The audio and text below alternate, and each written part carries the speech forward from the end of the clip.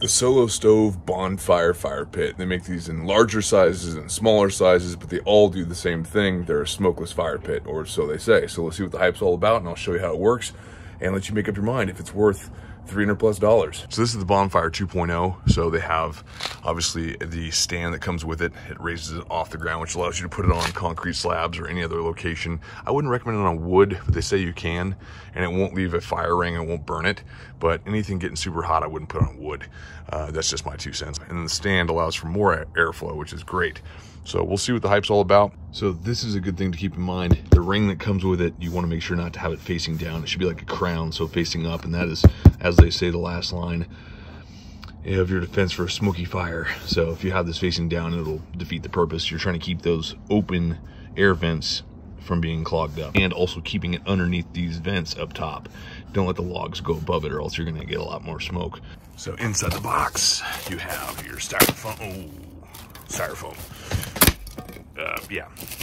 Apparently, it's the cheapest, easiest to break styrofoam in the world. I'm gonna use 2 hands to get this out. So this particular kit has a Solo Stove shield, and it goes around the top of the stove itself, and that allows you to have a fire and not worry about any sparks or any issue with things flying onto your crotch and lighting fire to your pants like I've had in the past, or burning holes through them, or your chairs or whatever else. So this is like a spark arrestor, which is nice. And then you have a tool, a wand that goes in to this little grate section here to allow you to remove the lid to add more wood into your fire pit. Like that, you'll have your spark arrestor cover that prevents sparks from flying all over your crotch. Inside here, we have what looks to be tools to remove the lid off the spark arrestor, the deflection shield that goes on top. We'll set those to the side. Then we have your cover, Solo Stove cover. This will cover the whole thing up, keep it protected and looking good in the outdoors, which is really cool that they provide that. I like that a lot. And it looks to be some sort of supportive stands in there as well to probably give it more rigidness to it.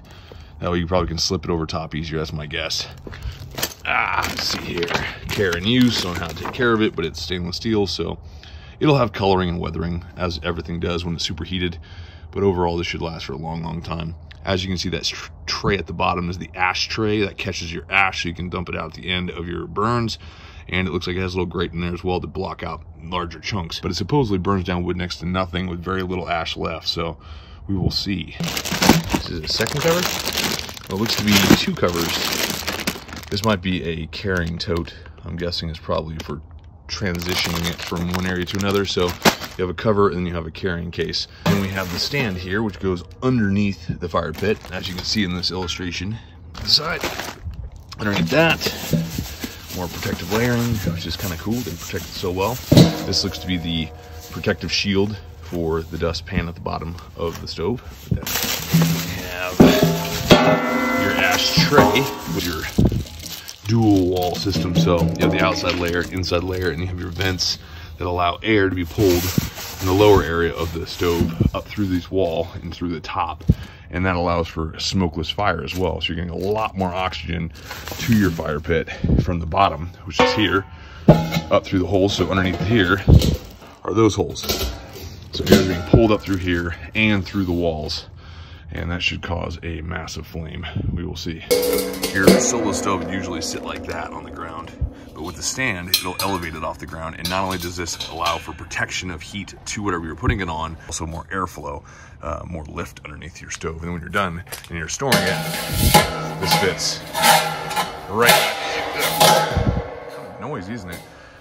Well, metal drum, what do you expect? It fits right back inside for storage, which is nice little Solo Stove logo. It says on top. I'm sure if there's a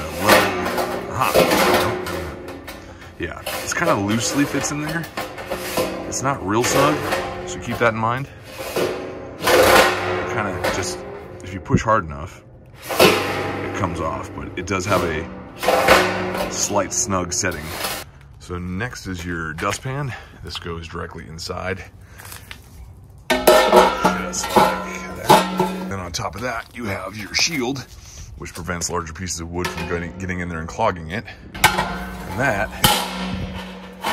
goes on top. And that fits in the channel. So that has a channel it fits in.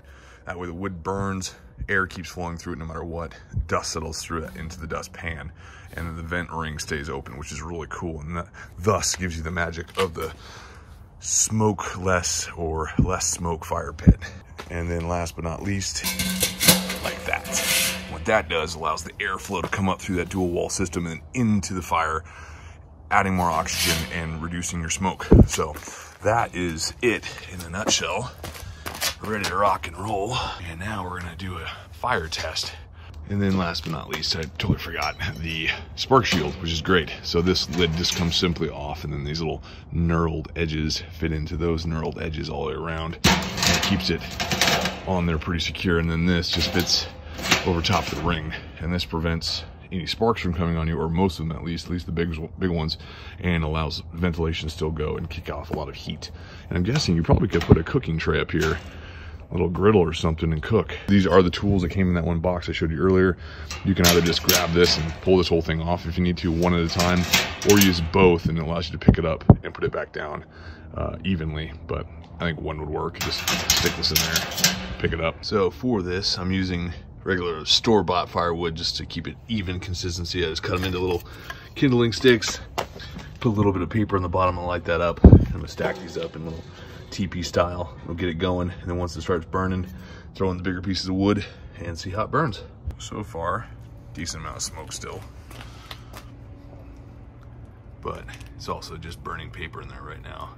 Fire's not going yet, but once that kindling starts, and this is larger pieces of kindling too, it's not as fine as it could be, so keep that in mind.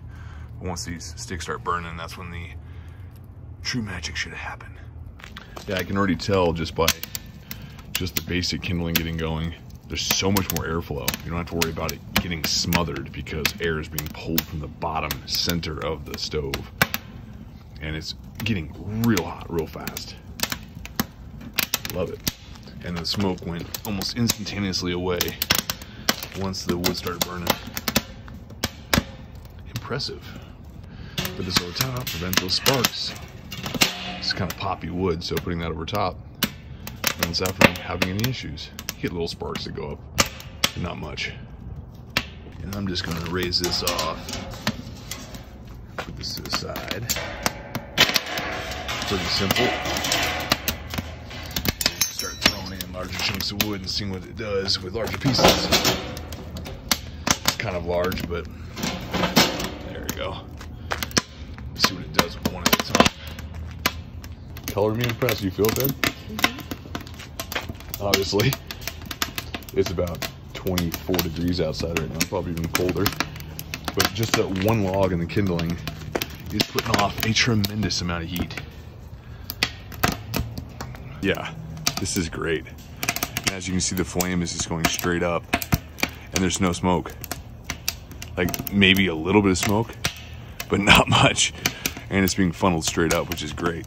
If you have an RV like I do, the heat goes up. The spark arrestor prevents too many sparks going up in the air and hitting your awning. And then the heat hits the awning, comes back around, and keeps it really warm on the porch. This is great. Does it look like the picture? Yes. And then some. Definitely recommend getting this grate over top of it though. They sell them as a kit, or they sell them separately. So if you don't have this, I highly recommend getting it. Yeah, first burn.